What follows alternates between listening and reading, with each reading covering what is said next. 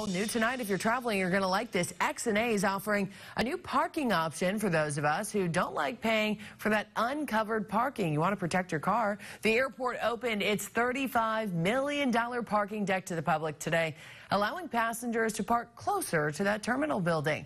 The parking deck includes a wayfinding system. This is pretty cool. It tells drivers how many spaces are available on each level, and a lighting system will also indicate which space is available on which row. Alan Wolf, he frequently travels, says the deck will be nice for people like him.